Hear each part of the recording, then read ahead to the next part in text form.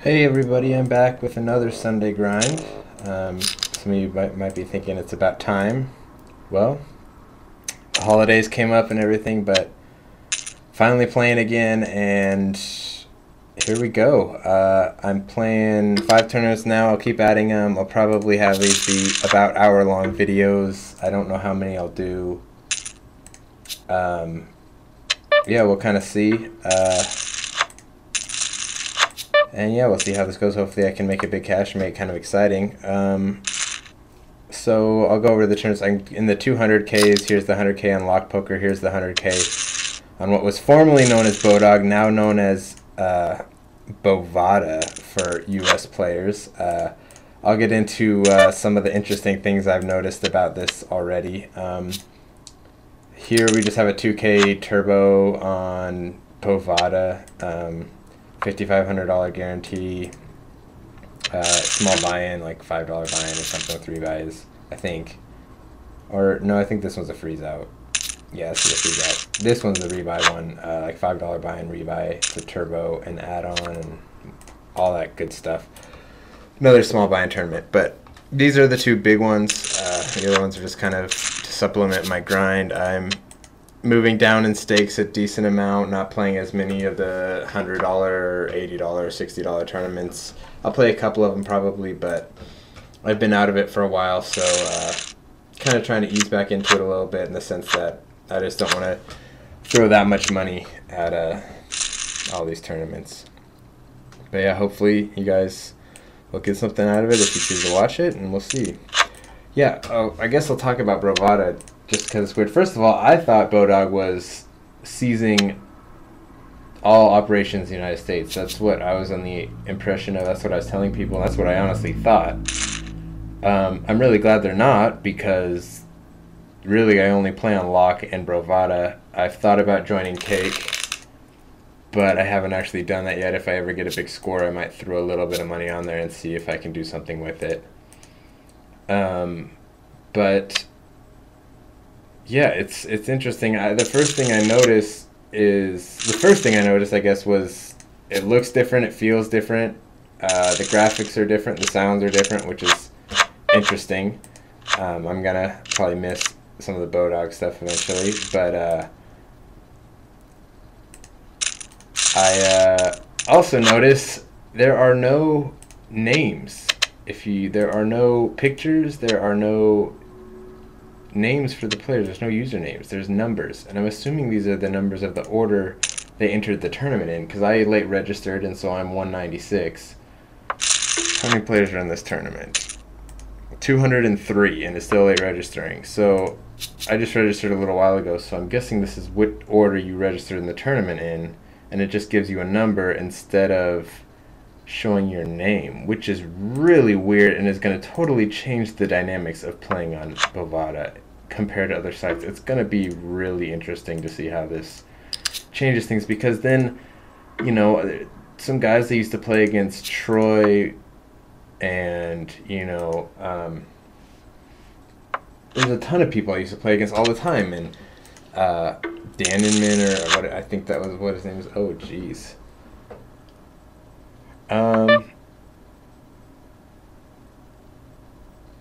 Because this is a turbo rebuy, I think I'm going to call this guy. Oh, wow. He had me by 1 card.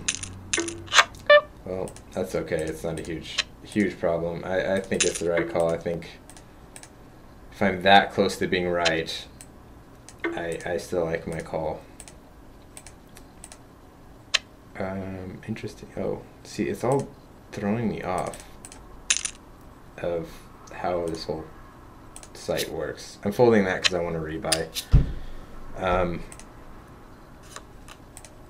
Yeah, it looks all different, but I mean the dynamic. Like, I also late registered for the 100K here, so I'm 542.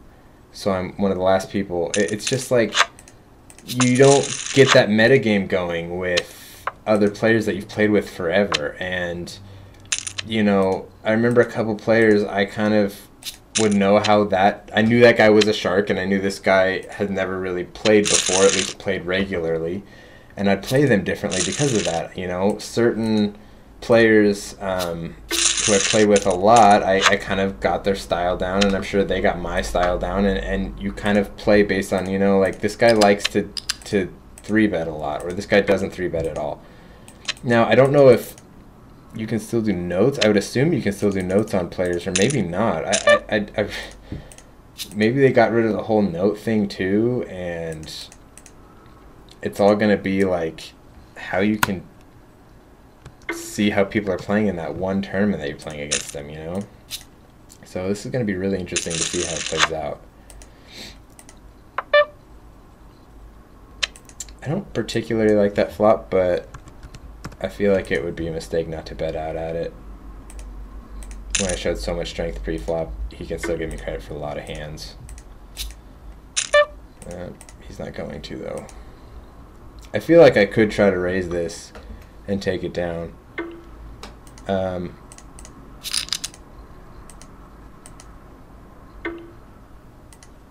But I think I'm just going to give up on it this time.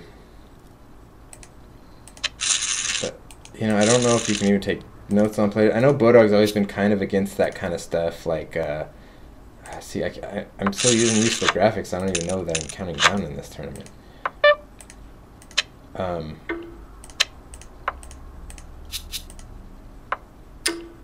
Yeah, we'll see how it goes. I'll see if I like it or not. Right now, I don't particularly. Although I think I actually have a little bit of an advantage, or like it's better for me than most players, because I typically am not the most aware of the metagame with other regulars. I don't. I feel like that's an edge other regulars have on me, is the metagame in that aspect. And it's not that I don't deal with it at all. It's just I think that other players are probably a little bit better than me with it. With the straight draw, I'm definitely I'm not folding that, and I might as well just try to get it right there. I'm not trying to value bet for anything, so. Although I could have give him the chance to bluff at it, but it's not worth. I don't know. Maybe that wasn't the right thing to do. I should have thought about it a little bit more. I'm also playing with a new mouse, which I got it for Christmas, and my other one broke. And it has a little things that are funky to it. It's weird that I'm complaining about my mouse, but I don't know. It just feels different, and I don't particularly like it, I guess. We'll see. Maybe I just need to get used to it.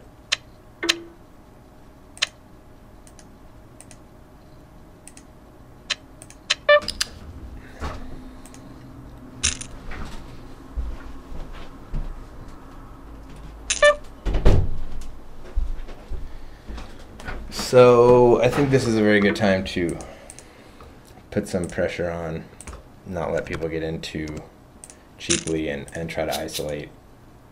Here, I think I just kind of got to shove. Oh, text message. And my mouse is freaking out on me. That's why I don't like it. Yeah. Oh, I didn't make it? Oh, jeez. Maybe this mouse is no good. We'll see. I don't know if that was actually my mouse or my computer freaking out. I thought it was my mouse, but maybe it's my computer. Here's a good hand to see.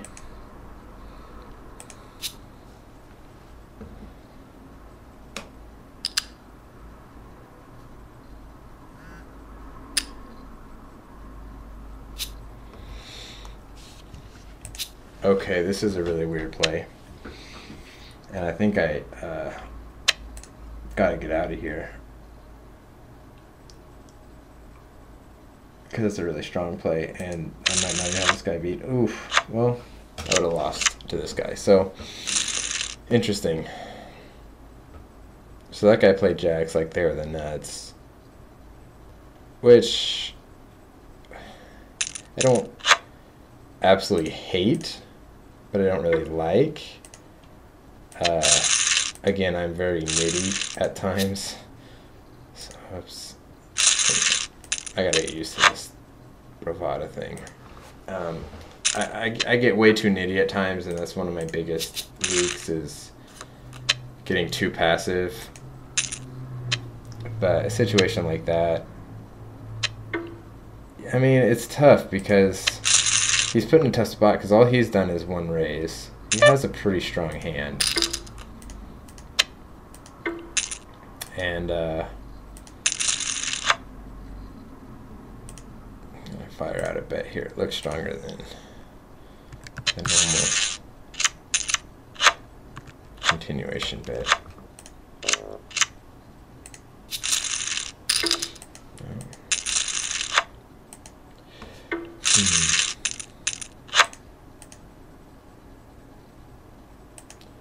Maybe I should have.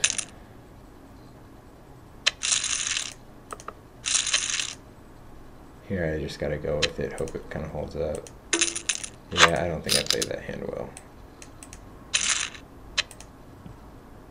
I haven't played well so far. But I'm also somewhat rusty.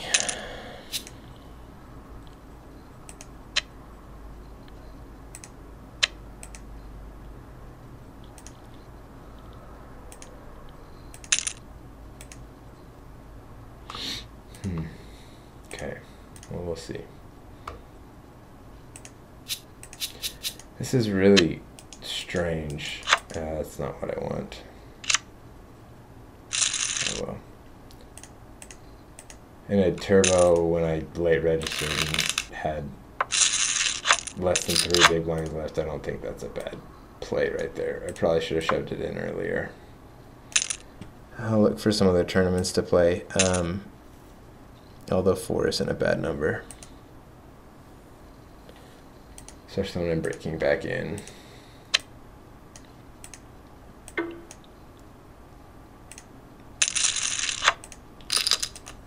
It's a good flop. Got one raise in early position. I'll still pop it. I don't want to slow play this too much. Partly because if a 5 comes, it kills my hand. You know, it's just, it's a really good hand, but it's not an unbeatable hand. So I might as well try to push it now. Get my value. I guess there's no reason to slow play this one all that much. I really think I probably have the best hand here.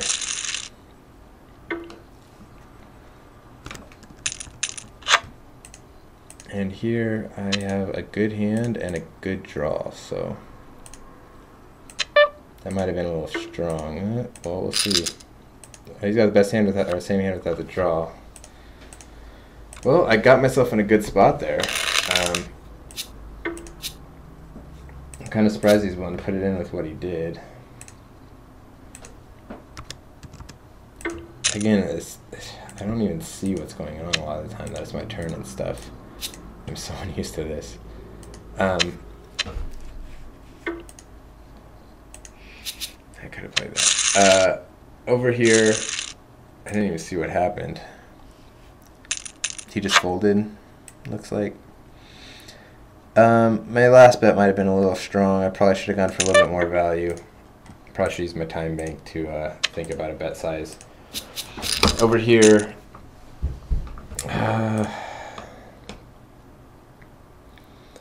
I mean, I had a really good hand, and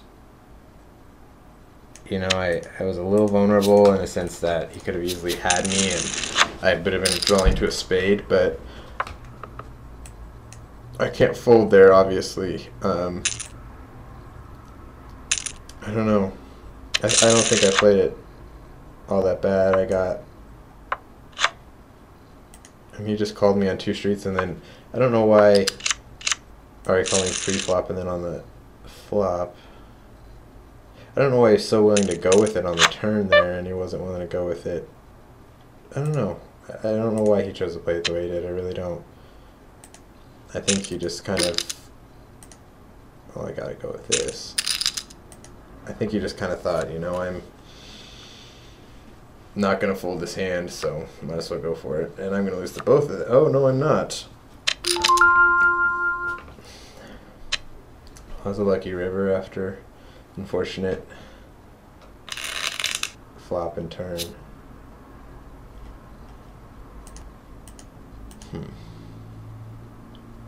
Again, I definitely feel really rusty, and I feel like it takes me a lot longer to make my decisions, and I'm not very clear on my decisions, and I'm not really even like very focused. I gotta do this to whoops, that wasn't what I wanted to do. I gotta fix it. But to get my poker tracker working, I need to do stuff like that, which is frustrating, but for some reason it's just kind of how it works.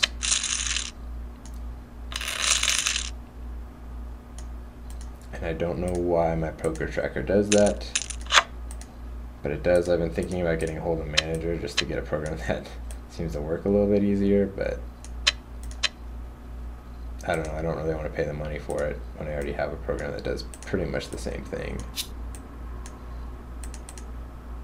That's fine.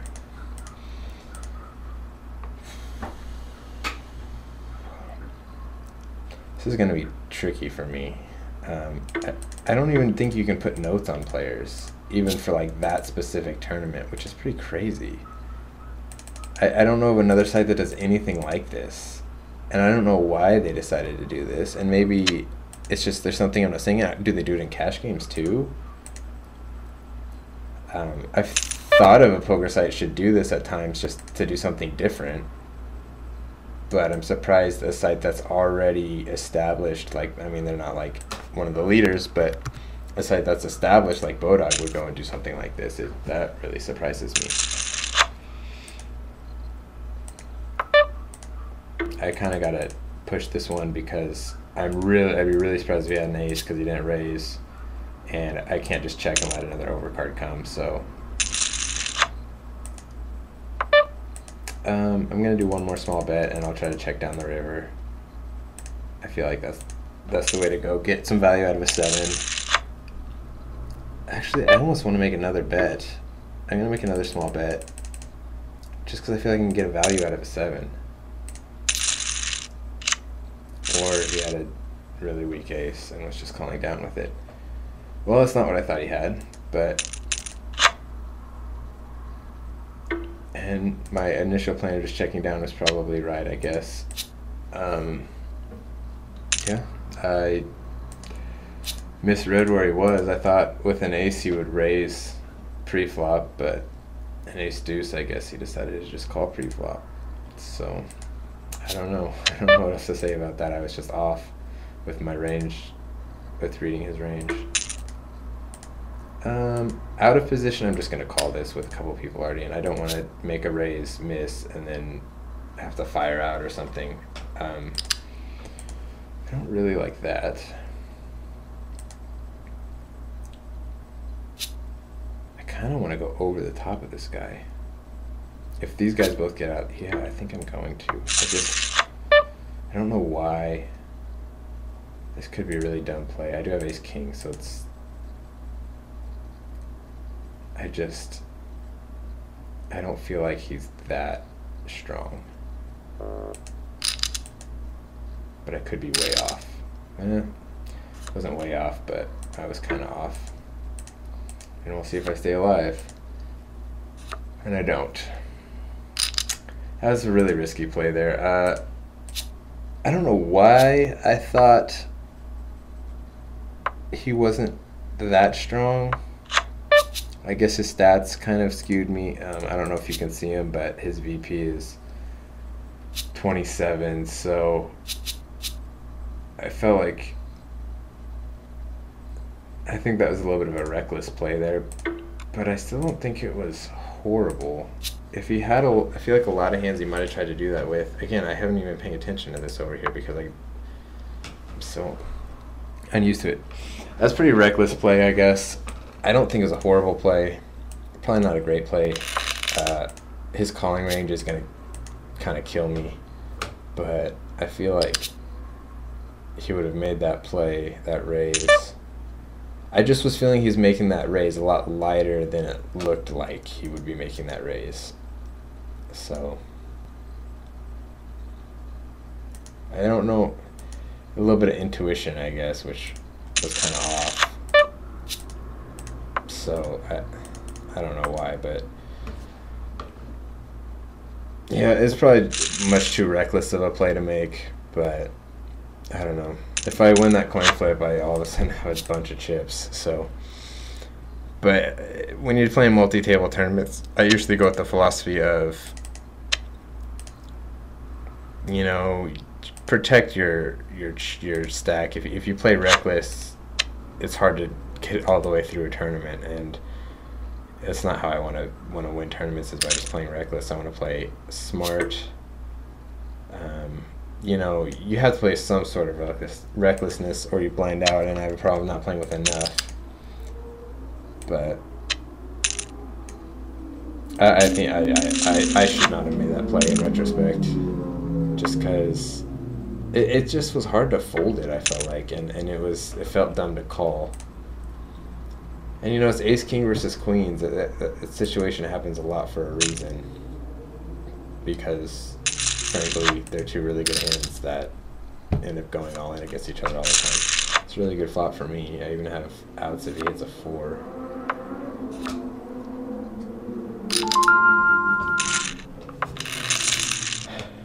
So I guess I'm doing good in these little small tournaments, but I'm out of one of my big ones already, which is too bad.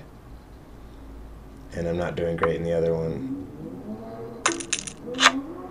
So it's too bad. I always love making big runs, like I'm sure everybody does, making big runs in the 100Ks and the big tournaments of the day, just because those are really exciting to make big runs in. I mean, the adrenaline that gets flowing from those is... It's not like when you're at a final table trying to make $1,000 or $1,500. When you're trying to make $25,000, and it's, you know, it's a significant amount of money that's going to change your life in a way in the near future. It's pretty exhilarating and pretty intense moment and feeling, and I've definitely had that a lot. I've had one 5-figure score, which was a pretty exciting thing to have happen. Been very close to a lot of others, but isn't that always the case?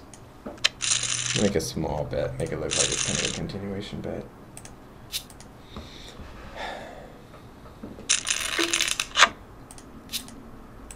I always feel like I'm kind of off when it comes to continuation bets, and I just, those dynamics, I feel like I'm always transparent on, and I don't know why. Not always. Sometimes I feel like I'm doing pretty good with them and I know what's going on, especially when the other players are playing really passive. I feel like I can pick up on that a lot. But when other people aren't being really passive, I feel like, and I think it's just kind of me getting frustrated when things don't go how I want them to.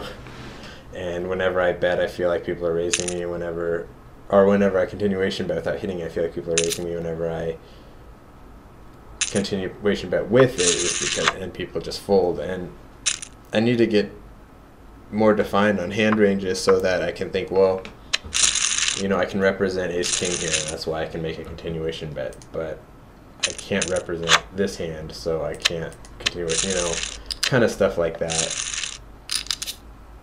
And when I start really analyzing those things, I get a lot better with it. But usually when I'm analyzing those things is when I'm more in practice, if that's how you can say it. I don't know, but yeah.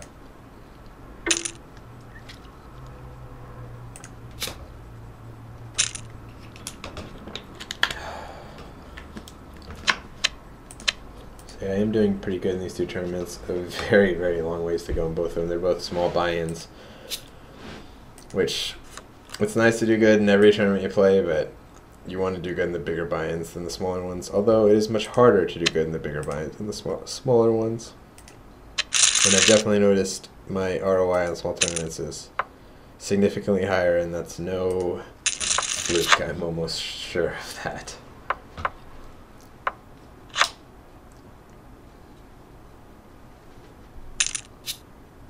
Although, I don't know, I've had some pretty good success in some pretty big buy-in tournaments. I did really good in the high roller on lock for a while. I won it once. I cashed 3 or 4, and this was in a month or something. I won it once. I got like third once. and I cashed a couple other times, and I got final table a bunch of times. And I remember one time I really screwed up and got bubble as like 6th, because this was back when it was only like 40 or 50 people would enter it. And I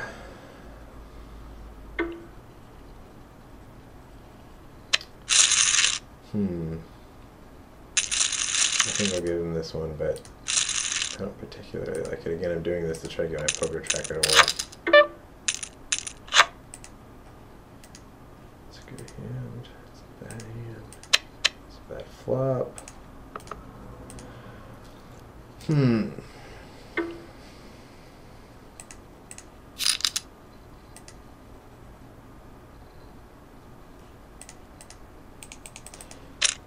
It's gonna be really interesting. I mean, because I just don't know who I'm playing with here. I simply don't. And the only way you can tell is by like the however many hands you get with him at the table. So it might totally change. It's so weird because it totally changes how everybody sees you. Nobody knows if you're a fish or not, and I don't know if they're a fish or not. So it totally changes the dynamics of how things work. I'm gonna say, I hope he doesn't wake up with a really strong hand. I think a lot of big hands he's gonna have to fold anyways. A lot of hands that be mine.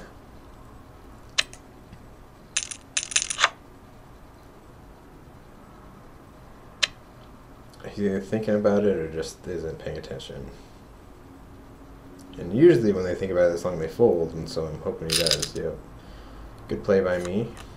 Bad flop for me, but that's okay. Good turn. That's not why I said it's okay. I said it's okay because it happens, but it's also okay because I have the chance to resuck out on him.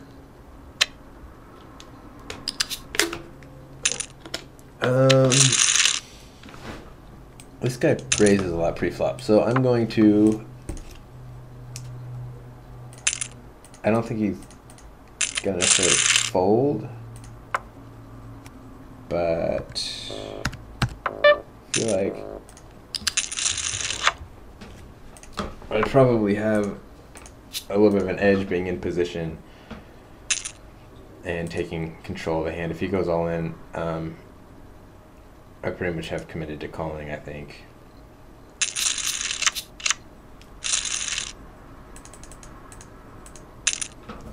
I'm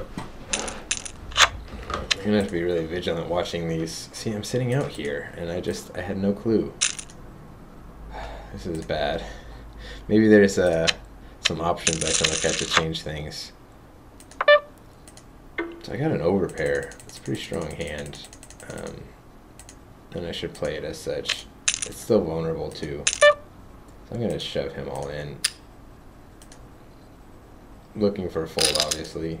Oh, he hit a set. Okay, so that's not good. I think that play would have worked if he didn't hit a set, so I don't dislike that play at all.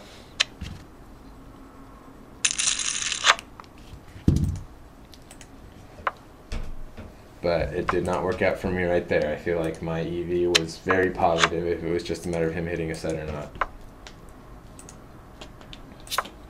So now he might have still called if, you know, it came like deuce 5-8 or something. There's a chance he might have called. I don't think he might have. I don't think the average player would call there because they'd be so worried about an overpair or an ace-8 or something. Ace-8's not that likely, but it's possible. Or even an 8-9 or something.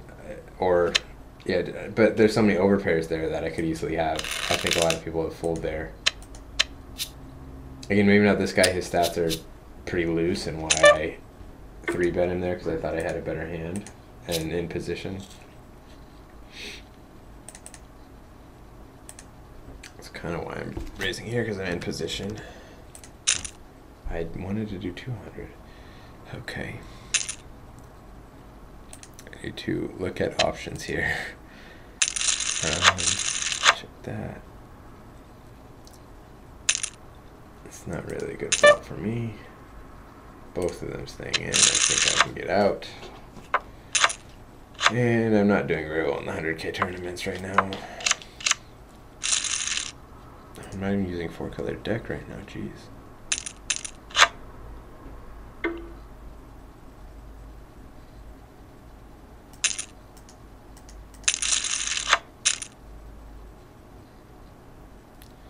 Well, I feel like I used all the options that are gonna be good for me.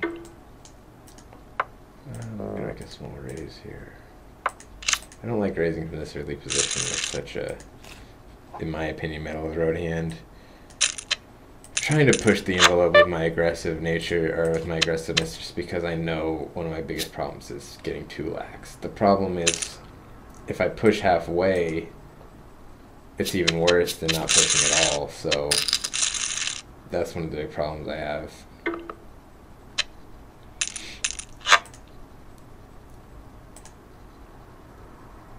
So I'm going to raise here, and if he goes over the top of me, I'm going to shove. No, he doesn't go over the top of me, but he's called.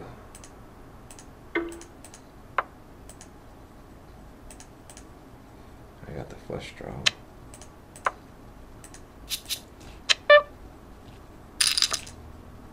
And now I am going to shove, because I'm kind of well, I can't shove now. I don't think I'm playing well at all. I think I'm playing very, very poorly.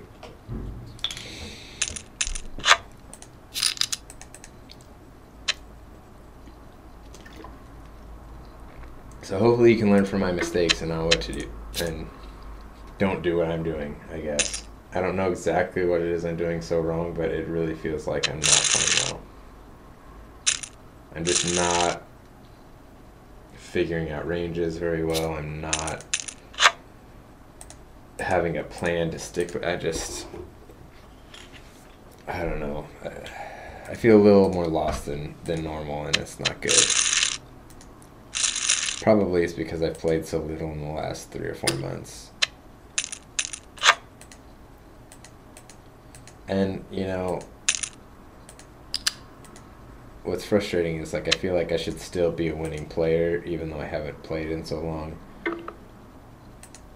But, and I don't know if I'm being a losing player right now, but it's really frustrating to feel like you're just not playing well at all.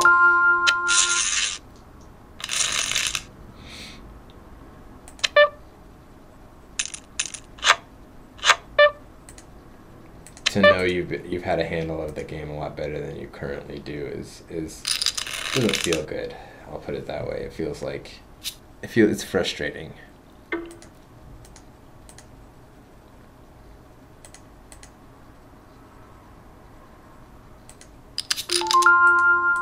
I don't think I was getting much there, which is too bad. I think I can go with this one. I feel like could easily be shoving pretty light. He's only got 10. I mean, I only got 10 big blinds, so if someone else calls, I think I can get out of the way. But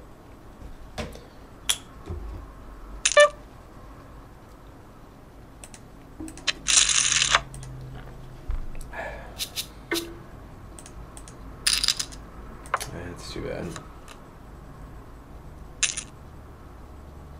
man.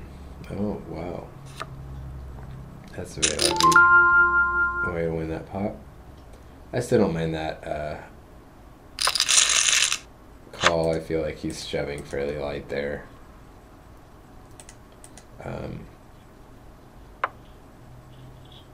So I don't think it's a bad call. With only 10 big blinds, it's hard to fold ace-10 of the big blind to a shove.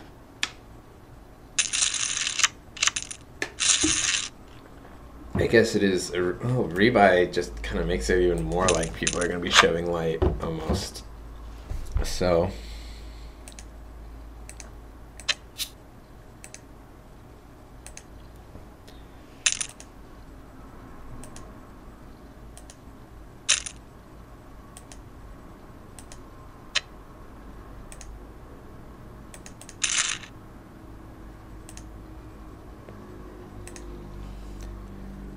Okay, hopefully I can turn this day around a little bit because frankly it's been 30 minutes and I'm very disappointed with myself.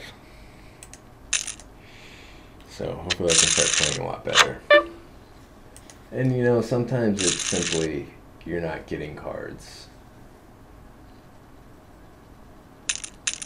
There's 1,000 out there. Okay.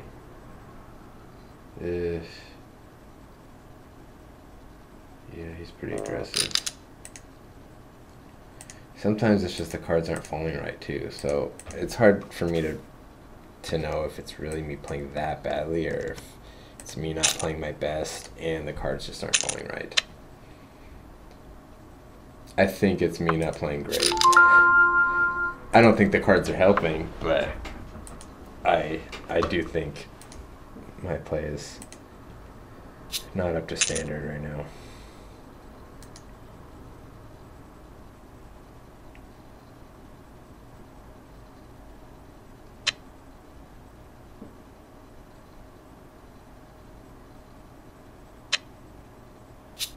But this many people in the pod, I think it's just now at least to get out of the way. But I think it's pretty clear just to move on to the next pot with 4 other people in and an overcard. It's just, what am I trying to do? You know what?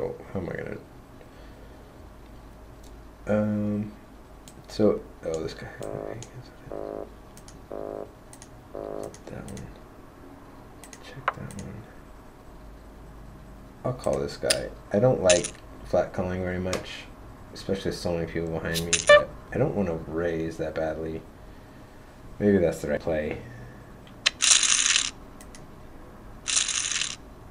But I probably should have made a raise to like 11 or something like that.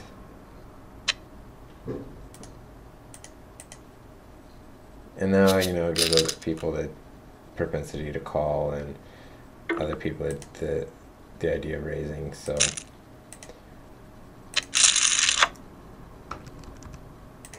now I'm betting when my hand's not as strong as it was before. God, I knew that was a bad continuation bet to make. But I did it anyways. Man. Feels like I'm getting owned right now, which doesn't feel good. I mean, it doesn't feel like these players are just picking me apart. It just feels like I'm making the wrong decision when I kind of know it's not the greatest decision.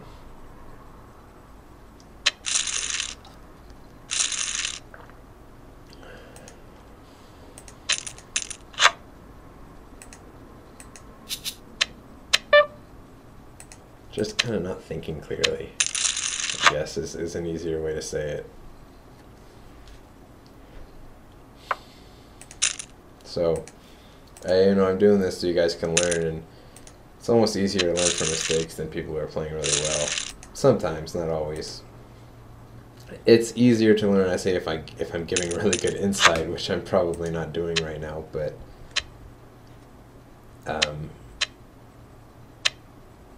you know, there's probably still stuff to learn from the mistakes I'm making. And you know, maybe it's not as bad as I think. I don't know.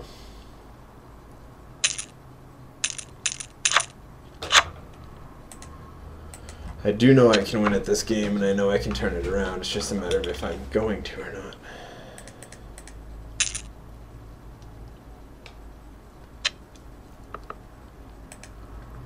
I've won plenty of money at this game, so I need to keep my confidence up. I do have a tendency to get down on myself a little bit, and I feel like I am not overmatched, but like I'm missing something, or you know, I have some holes that need to be filled in. When I win, I'm just getting kind of extra lucky, and when I'm breaking even, it's more where I am as a player. That's not really true if you just look at my results. It's not true, but when things aren't going well for me, I definitely get the tendency. A lot of people think, I can't believe how many people think sites are rigged and the random number generators are off, and that just blows me away. I don't know why people think that so often. I think a lot of people get really prideful about losing and thinking they're way better than their results show, and it's everybody else is getting lucky and the random number generators are off and the sites are rigged and they can't believe what's going on, and they get mad at that kind of stuff when things aren't going really well, when it's really just variance. And with me, when things aren't going all that well, I usually just think, well, am I really a great player, or am I just getting lucky when I win? And I guess great player is a little bit of an overstatement. A good player, a winning player. And it's hard to say I'm not a winning player if you just look at my results, but I definitely, that's the way I kind of go on to tilt, instead of getting really mad and angry. Sometimes that does happen to me, but for the most part, I get more kind of, I lose my confidence and I lose my edge because of my confidence, and I second guess myself and I get all cluttered in the head, and I tilt that way much more than I tilt getting angry and, you know, blasting out chips and stuff. I've definitely done that before. I can remember a couple of times thinking to myself, I'm going to make this play just because I'm on tilt and I want to shove all my chips in there. It's definitely happened to me before, and I'm sure it's happened just about everybody, but I don't tilt that way as often as most people. I think I tilt in very different ways. So, I don't know. How do you guys tilt? I think my way is very unique, actually. I think most people tilt in the kind of getting angry, getting flustered, thinking things are rigged. At least those are the more vocal people. And a lot, you know, whenever people are telling stories about their friends or to their friends about hands they got beat, they always talk about how bad everybody else played and how, or there was nothing they could do and they played it right. It's just whatever. I'm always looking for the way I could have played it better.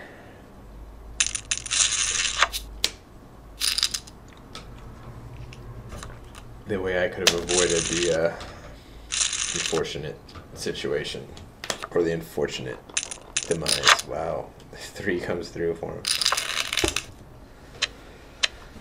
him. I've only been playing for 40 minutes. Wow. It's amazing how when you're out of it, or when you're in the middle of it, you know, you can grind for hours and hours and hours, and it's not a big deal, but yeah, I'm going to raise. I don't know that more one person in. I'll just try to isolate this guy, get all his chips, and if he's going to raise 600, he's got to be willing to put it all in. I don't know why he would raise 600 otherwise. Yeah. Can you do it again? Yes, he can. Well, that wasn't a bad play. That was just the cards. So maybe I'm not that bad. Maybe I'm just getting bad cards right now. I like to think of it that way. And I'm sitting out again because I can't keep track of this stupid... Sorry, now I'm calling things stupid. Shouldn't do that, especially when I was talking about how you shouldn't do that. I really need to figure out this new software, and I mean, I'm losing it a lot there if I sit out so much. I'm going to try this for now. I'm going to move this table up. Oh, break is starting. I'm going to move this table up here. It'll let me. So that now I can at least see my cards all the time, and I don't have anything covering it. That will probably help.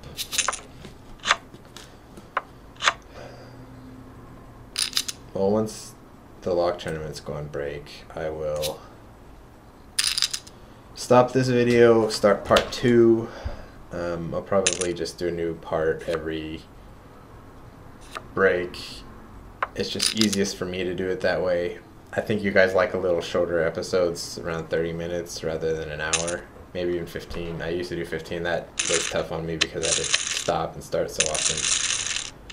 I'm going to do these ones hour long or so, just because I feel like it works easiest that way for me, and you know, I would have a lot of views if I did it any other way. But anyways, yeah, I hope you guys have enjoyed part 1, and hopefully I can play a little better in part 2. So yeah, thanks a lot for watching. I'll see you guys in part 2.